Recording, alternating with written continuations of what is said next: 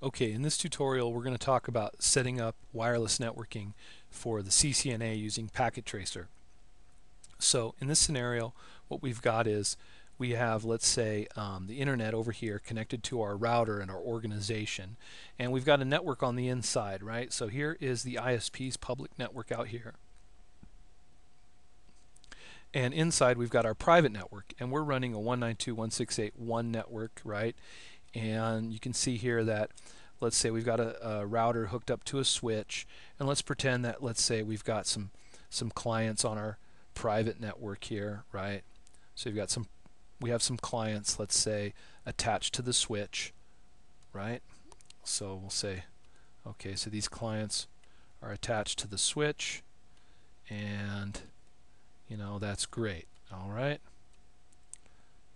so here's our private network, the one network, but we want to be able to have wireless clients. Let's say some people have some laptops, or we have some places that the switch doesn't reach, and we want to add an additional wireless network to our internal network on our organization. So what we want to do is we want to have a different network down here, a special wireless network. So what we're going to do is we're going to get a wireless device. We'll get a Linksys wireless router, and we're going to hook this Linksys wireless router up to our one network.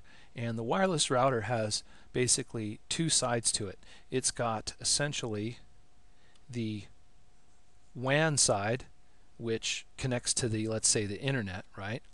And on the other side it has the LAN side, where it hands out IP addresses on the LAN side to wireless clients, and it might also have a few switch ports that can also function on the LAN side. So the wireless router has basically, we'll say, two interfaces, the WAN side and the LAN side. But that LAN side is actually wireless clients and a few switch ports. So anyway, so we're going to hook up this wireless router to the network on the WAN side to start with. So what we'll do is we'll say we're going to connect it from the router to the switch with a crossover cable in this case. So we'll say to the internet port, which is the WAN port, and we'll hook it to the switch here on fast Ethernet 2, right?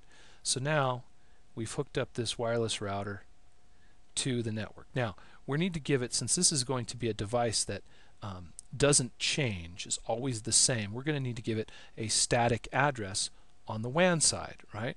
So on the WAN side we're going to give it this IP address right here. We'll say we're going to make it 1.2, which makes sense since the router here is 1.1, then we'll make it 1.2, right? And then these clients are probably, well, they're also on the one network, but we don't know their IP addresses, right? So the wireless router we're going to make 1.2. Now this is different than if we had a scenario like this, where we had, let's say, a modem, right? The internet. Our ISP gives us, let's say, a DSL modem, and so we've got this DSL modem, and then we connect from our DSL modem to our wireless router. In this case, on the WAN side, our wireless router would pick up an IP address from the DSL modem and from our ISP automatically. So on the WAN side, we'd automatically get an IP address using DHCP on the WAN side, right? But this would be if we were connecting this wireless router to, let's say, a modem. It could be a cable modem or a DSL modem or something like that, right? But that's not what's happening in this scenario. In this scenario, we're adding this wireless router to our internal network. So we're going to statically assign the IP address right here. All right, so I'm going to delete these. Just wanted to use those for an example. All right, and then on the LAN side of our network, what we want to do is we're going to have a wireless network for wireless users, and we're going to make it, let's say, the 2.0 wireless network, and we're going to need to make the router on this LAN side 2.1, and then he will hand out addresses. Let's say he'll hand out addresses 192.168.2.100, and he'll hand it out till 149, right, using DHCP. So it's going to function as a DHCP server, also handing out IP addresses on this private network, right? So let's configure this up. Now, if we've attached this wireless router to the network, let's pretend like we are going to configure it for the first time as if this was a real Linksys wireless access point, right?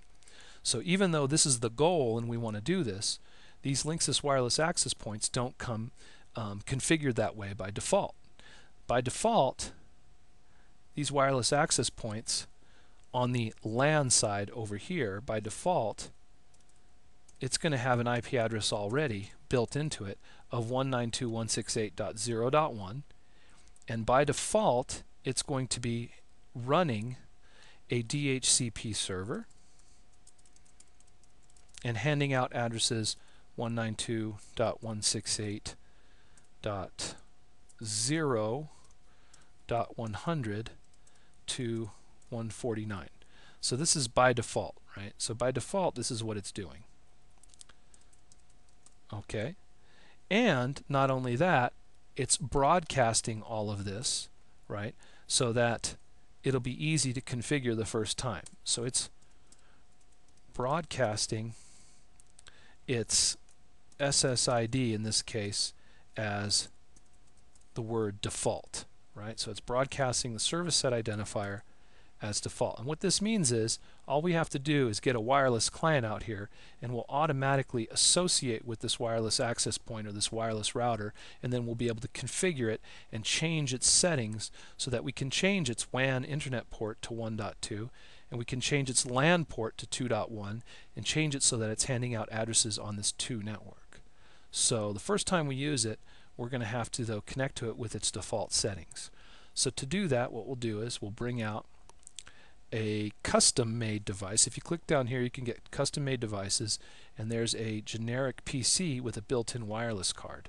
So we'll bring that guy out, and he's got a wireless card built in, and by default you can see that instantly it just associated with the Linksys wireless router, and it's probably picked up an address of 192.168.0.100, since that's the default IP address of this Linksys wireless router is 0.1, and it probably handed it out an IP address. So let's do that and then configure this Linksys wireless router just like we would if we were doing it for the first time. Okay, so we open up our client, and remember also this client we need to have installed, let's say, the wireless utility or the wireless software that comes packaged with this wireless router. So this wireless router is going to give you some Linksys software utilities that you can use to help configure it, right? And so this PC client right here has those installed by default also, and that will help. So we'll click on it, right? And so now we're in our PC, and we'll go to desktop, right? And we'll see if we can connect and manage our wireless router through our web browser. So we'll click our web browser, right? And or even before we do that, we can open up, let's say, our Linksys wireless utility to see if we've connected to it. And it says here right away when we open up our little wireless utility that the Linksys wireless router, we've successfully connected to the access point, right? Link quality, signal strength, right? The adapter is active. And if we look at connect, right, or we'll hit refresh, there it is, the wireless network name. Default, we said the SSID by default, the service set identifier that we connected to is default, and you can see on channel 1 signal strength 100. We can see that it's a mixed network of 802.11b, G, and N, right? The wireless mode is infrastructure, which is a basically an access point or wireless router server mode, and that's it. Security is disabled, so it enabled us to connect to it automatically. If we wanted to, we could connect to it or refresh, but we're already connected. And if we go to profiles, we can see that this default profile is there, and we've picked it up by default, right? So let's see if we can manage it.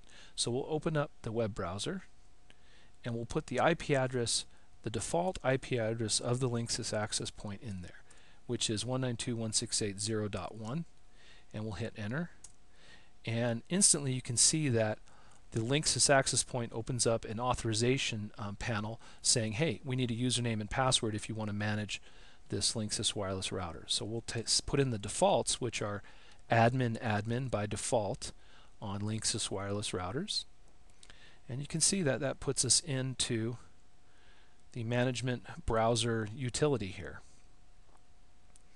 Okay, so now this is the management GUI interface that you can use to manage a Linksys wireless router. And the real one looks a lot like this. In fact, it looks just like this.